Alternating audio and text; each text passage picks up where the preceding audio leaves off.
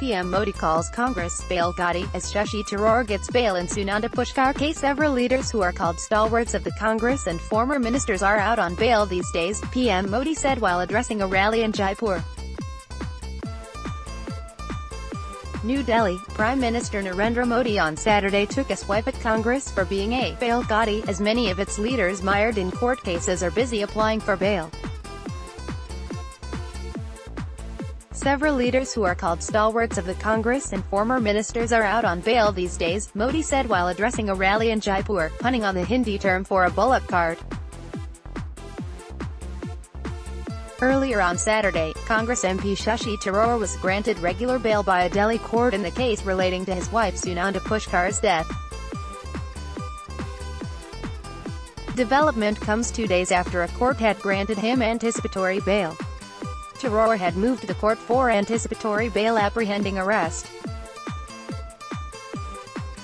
On Tuesday, the Delhi High Court extended the interim protection from arrest granted to former Union Minister P. Chidambaram in the INX media corruption case till August 1. The High Court had on May 31 asked the senior Congress leader to join questioning and cooperate in the investigation as and when called by the Central Bureau of Investigation, CBI. The CBI had on the last date of hearing opposed the anticipatory bail plea, saying Chidambaram should have first approached the trial court for relief, instead of the High Court. Chidambaram had on May 30 rushed to a trial court for protection from arrest in the Aircel Maxis case of the Enforcement Directorate before approaching the High Court in connection with the INX media case.